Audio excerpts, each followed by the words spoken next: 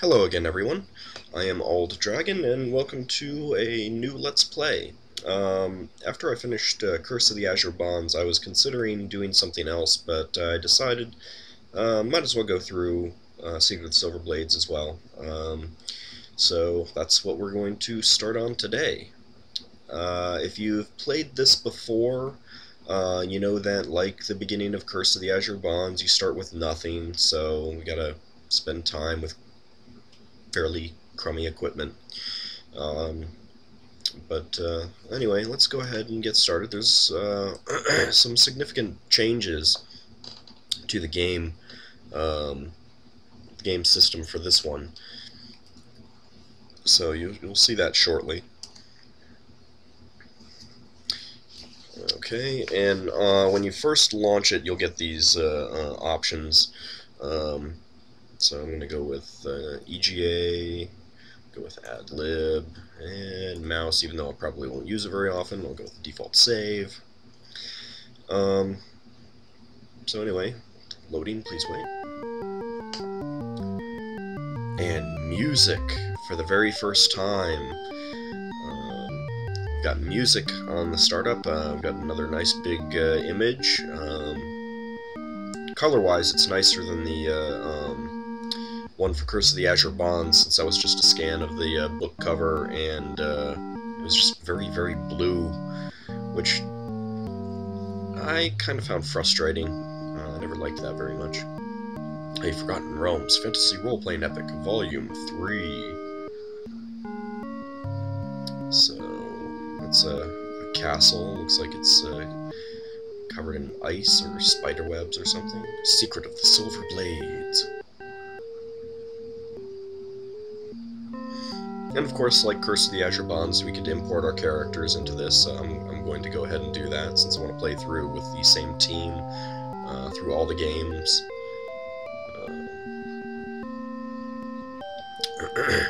Oh, and yeah, you might have noticed by now, I have a cold.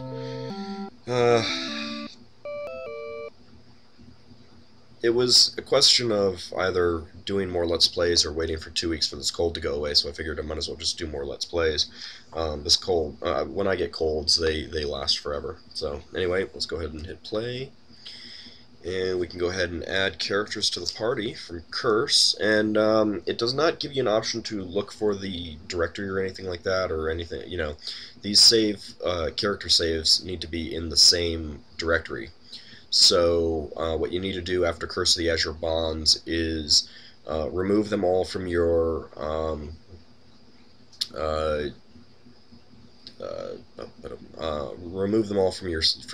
party in at the end of Curse of the Azure Bonds, or before. I don't think it matters if you complete Curse of the Azure Bonds or not. So you remove them all, and then you need to copy your character files over to the save directory for Secret of the Silver Blades. So we'll go ahead and oh, and some other changes. For some reason, Pool of Radiance and Curse of the Azure Bonds, to go up and down on these menus, required you to use on the numeric keypad 1 and 7. 1 being down, 7 being up. I do not know why. But now we can use either 2 or 8, or the arrow keys. So yeah, sometimes I'm probably going to try to select someone else and not, and it's because I'm used to the 1 and 7 rather than 2 and 8 and arrow keys kind of thing. So anyway, I'll go ahead and add, and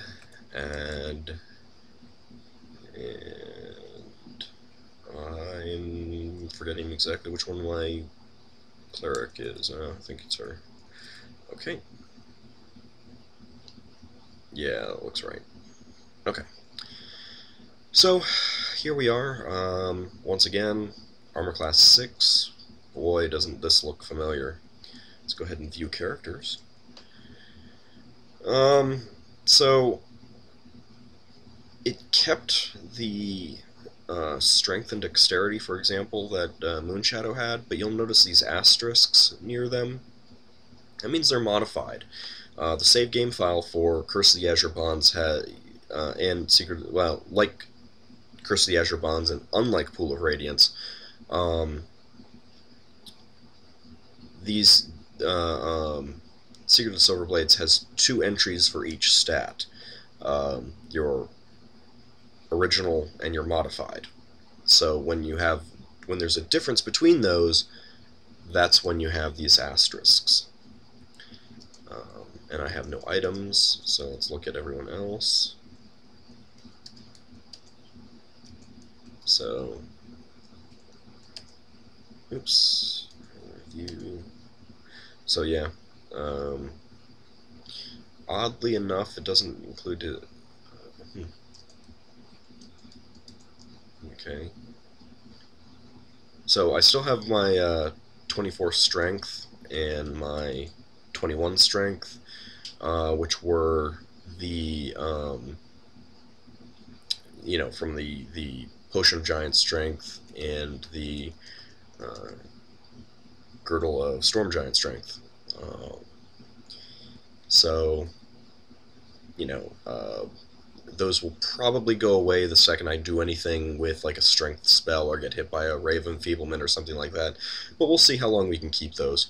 And I just remembered that I did go into the save file for these guys, and I decided I'll leave the strength alone, but I said, I want the 19 dexterity for him.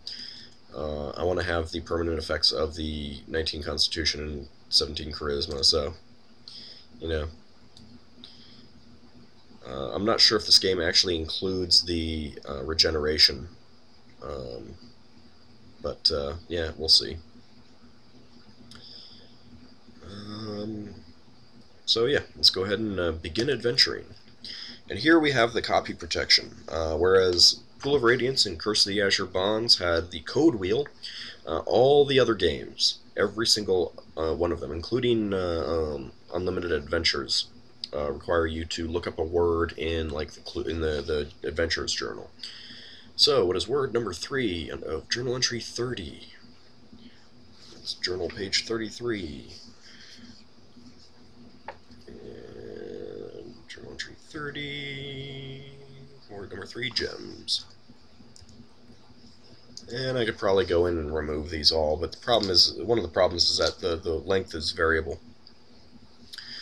You have grown bored with peace and yearn for a new adventure. Suddenly, a dreamlike lassitude overcomes you. It feels as though you are floating high above the ground. A valley resolves itself below you. At its base is a small walled town. Higher up is a mine shaft surrounded by ruins. The top of the valley is filled with a shimmering glacier. Looking at the glacier, you feel a sense of disquiet. Peering closer, you note a castle embedded at its icy heart. You are sure that something waits there, something powerful and evil. So yeah, you can see I'm not sure if you can see my cursor or not, but you can see the castle right there. That's the mine entrance. These are the ruins, and there's the new town.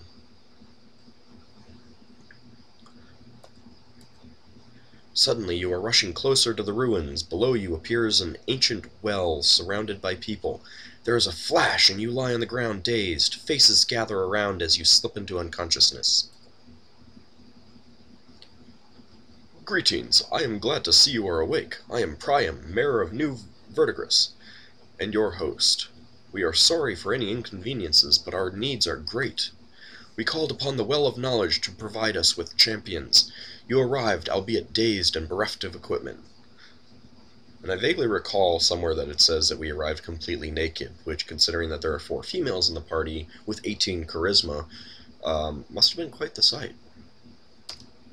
He continues, and you recorded in Journal Entry 37. Yay, our first journal entry. Not a very long one. Mayor's Introduction. We are a small town of miners in desperate straits. 3 months ago we opened a new shaft and monsters boiled forth. Oh wait, no, I guess it's a longer one than I thought. Perhaps this is a gateway to the abyss. In any case, we lost many comrades as the monsters have... I'm doing his voice wrong, aren't I? Perhaps this is a gateway to the abyss. In any case, we lost many comrades as the monsters have climbed up level after level of the mine. Now they are invading the nearby ruins. Soon they will reach New Verdigris. To add to our problems, something has captured the Well of Knowledge. The well imparts information, occasionally grants wishes, and controls the teleporter in my house. If you free the well, then you can use the teleporter to move through the ruins. Once the well is protected, you must descend into the mines and stop these horrors from emerging. Others have tried, but none have returned. You must save us before we are overwhelmed. We scraped together some equipment and money for you. Alas, this is all we have. And we get 2,500 experience just for him giving us stuff. That doesn't seem like something very experience-worthy. So, we get 20 gems, and we get some items. So, first of all, let me go ahead and... Actually, I think I'll just have him take all the money, all the gems. And let's take the items. Okay, so we've got a mage scroll with 3 spells, 30 arrows plus 1, leather armor plus 1, scale mail plus 2, gauntlets of ogre power, which of course I don't actually need, wand of ice storm, bracers AC 6, halberd plus 2, mace plus 1, longsword plus 1, shield plus 2, plate mail plus 1. So, I will have Auld, my paladin, take the plate mail, shield, and longsword. I will have Crow take the halberd. And the scale mail plus 2. And Island Wee will take the mace plus 1. And Moonshadow will take the 30 arrows plus 1, the leather armor plus 1. For now, the gauntlets of ogre power. And Ellie will take the mage scroll, wand of ice storm, bracers AC 6. So let's go ahead and start equipping. Go ahead and equip that, equip that, and equip that. And I'll go ahead and equip that and that. I am not going to equip the gauntlets of ogre power unless I lose my strength there. And if at some point I get really annoyed at the game and just flat out set it at 1800, then I'll give it to an NPC. She did not get anything. She got the mace plus 1. And he got the halberd plus 2 and the scale mail plus 2. And he got plate mail, shield, and longsword. Okay, so I've got an AC -5, 0, 6, 6, 2, and 3. Wow, so crappy. Okay. You may use my house as a base of operations. There is an armory and a mage who might provide you with more equipment. There is a bookish group of mages called the Black Circle who wanders the area. Do not fear them. One even sells magic items in town. Keep to the mapped portions of the ruins. The streets are a maze to the unwary. In the northernmost room of my house is a teleporter to the Well of Knowledge, which still works. It is the quickest way to reach the well. The chalked arrows in the ruins point roughly towards town. Okay, so if you have the Adventurer's Journal, then you will notice that at the very beginning on, let's see, what page is that actually on? Page 1, after the table of contents, you have a 2-page map that leads to the well and the mine entrance. And there are portions leading off the map, but those are unmapped. So, yeah, if you don't have this, yeah, you're kind of in trouble, because it is a real maze.